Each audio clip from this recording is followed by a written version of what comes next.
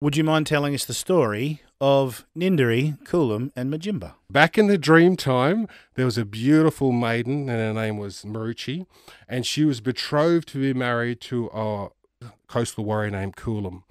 Ninderry was an outcast that came into the area at the time that these two were going to be married, arranged marriage. So he just thought he'd come and kidnap Maroochy, stole her away.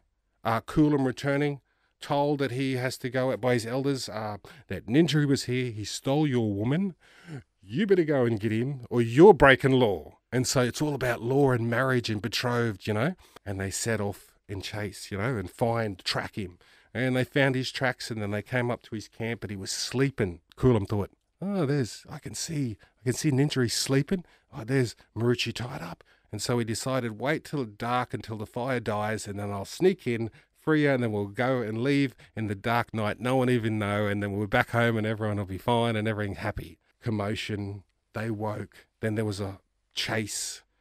Ninderry chasing now the two fleeing young lovers, and caught up to him on the beach. And there was a massive duel battle between Coolum and Ninderry.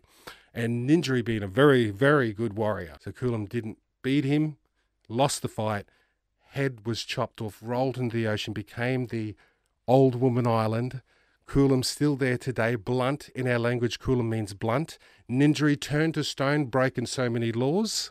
So Ninderry is still there today as the mountain. Maroochy went up into the mountains and cried for the loss of her love and the loss of respect of her tribe, because they blamed her for the incident.